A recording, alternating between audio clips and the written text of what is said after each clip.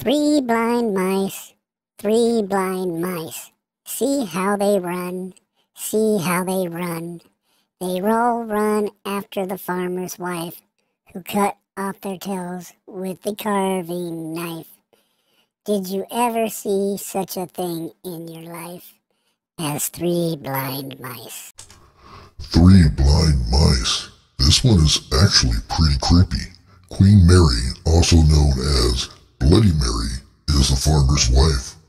The three blind mice represent three noblemen who weren't really down for Mary forcing the Catholic religion throughout England and were convicted for plotting against her instead of chopping off their tails. However, Mary just burned them alive.